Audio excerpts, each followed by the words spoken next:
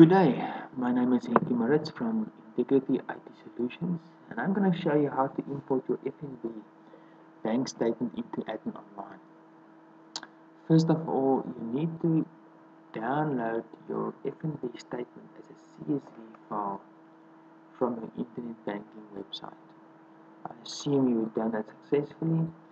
Once it's saved as a CSV file, just go to double click on it, and very importantly, you need to open it in this format in columns already.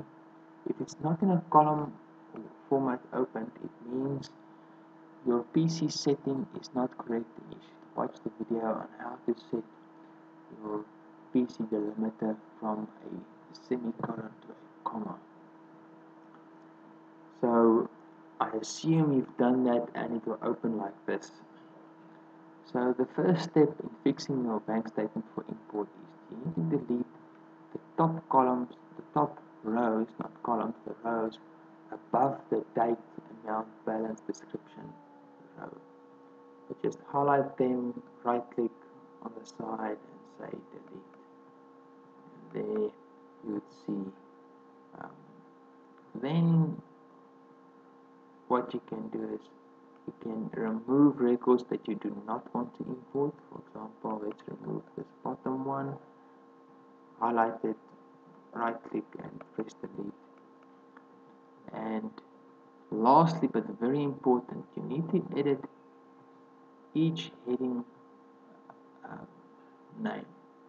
So let's click on the heading amount, then go to the amount above edit box, and you will see if you use your arrow keys there is a space before amount and you need to delete that space. So there you can see we've deleted the space and hit enter. So click on balance, we go to the balance text box and we use the backspace to delete that space. Again, click on description, go to the description text box, use the backspace to delete that space. So once you've done that, it means your headings are fine, your content is fine, and save your CSV file. When saving, just accept the warning from Excel, that is okay. Now your CSV file is ready to be imported. So let's go to our AdminOnline demo website. It's called SuperSwim, and let's log in as the administrator. Then go to the Finance Bank Recon option and click there. You will see existing imported bank statements there. We are going to import a new statement. We're going to say import CSV file.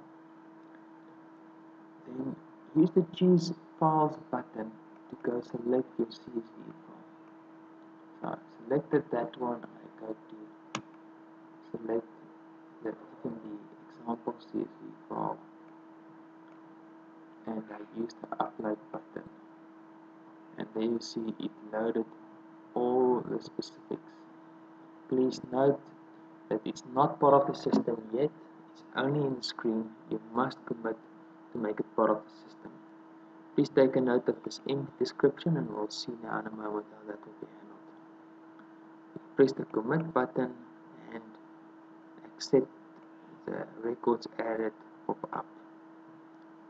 Then just close the function and you will see it added those records, and at the bottom is a record with an empty description. It's now given it a default name, empty description.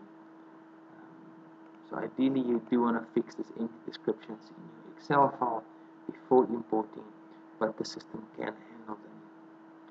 And you are now ready to allocate your bank statements. I hope this was helpful, and I hope you find this video of value. Thank you.